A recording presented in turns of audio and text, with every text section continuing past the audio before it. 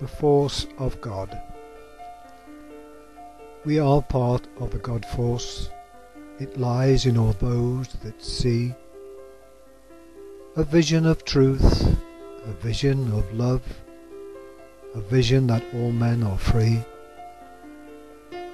For the light of love that lies dormant can be lit by all those that care, can be kindled with love, can be kindled with hope, for qualities we all should share.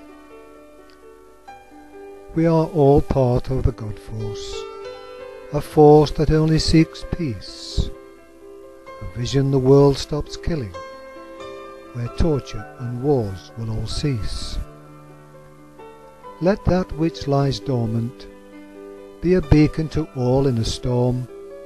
Let them bathe in the light that is within. Draw them close. Let the flame keep them warm. We are all part of the God force, for your love will have lit the light, for the vision of truth and the vision of love in others will forever burn bright. So follow the path you have chosen and ask nothing in return. Just be a beacon to those in darkness.